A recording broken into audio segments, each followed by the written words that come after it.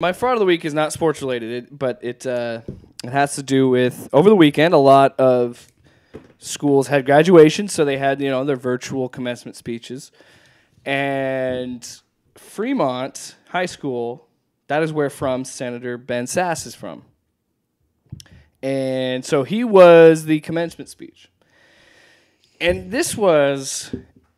And commencement. Let's be honest. Commencement speeches as a whole are stupid and they suck anyway. But his was phenomenally bad. Like, it was a whole nother level of bad. So his commencement speech, it's all over the place. He references his dad wanting to be a gym teacher because he didn't want to wear formal clothes. He wanted to wear shorts and t-shirt.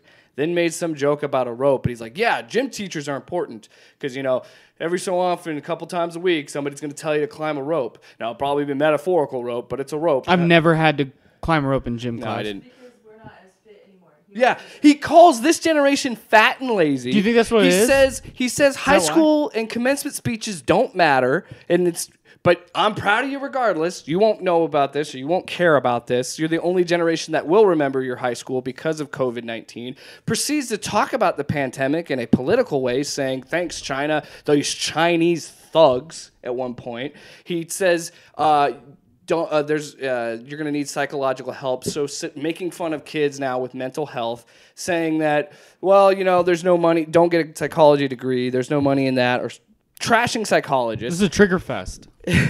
Trash is it's just I'm all for. I don't like. It's just terrible, and I understand making jokes and making light of things, and then his spokesperson comes out and says people need to take a joke. No, you need to do your job. You need to be competent, and I'm not even talking about politics. I mean talking for 10 minutes without disparaging people. So is this I'm not familiar with the Cornhusker delegation to Washington. Is this a U.S. He's a U.S. senator or not a state senator? He's a U.S. Okay. Because then they had a state senator on after him. Mm-hmm. But normally I wouldn't care about this, but this is ridiculous. Just go up there, do some cheesy, lame quotes about the future or whatever, say good job, and be on with your day. Don't bring up China. Don't bring up any politics at all, really. And, I forgot. If you're named Jeremy, Ben Sasse hates you because he said anybody named Jeremy is a bad person. I kid you. That's not a direct quote. I'm paraphrasing. But he did say that. So my guess is some girl he was dating in high school got plowed by some guy that was a psychologist and happened to be named Jeremy. Ron Jeremy.